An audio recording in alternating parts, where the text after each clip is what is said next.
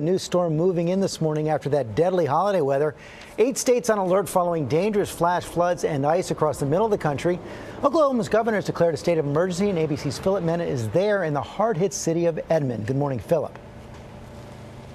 Hi, George. Good morning. The Oklahoma City area is finally thawing out this morning, but take a look at the damage that the ice did to this massive tree. The weight completely splitting this tree open. And this morning, residents across this entire region are left picking up the pieces. Weather mayhem hitting millions. Oh, it's coming down.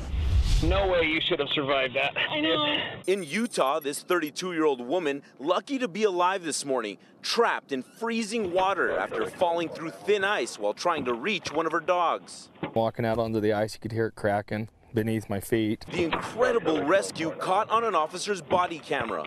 We got the dog. Have your dogs. I can't stand. Thank Grab you her. so much. In Arkansas, floodwaters running rampant.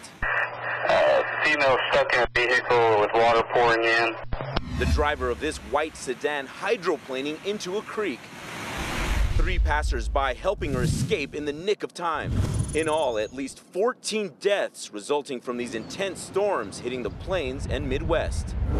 Across Oklahoma, all 77 counties in a state of emergency.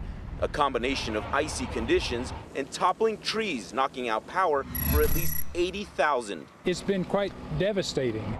Dozens of power poles shattered into pieces. These power lines caught on camera catching fire. Oh, wow. That thing just blew. Residents here in Oklahoma are getting some help with this massive cleanup effort. The governor stepping in and declaring a state of emergency. George?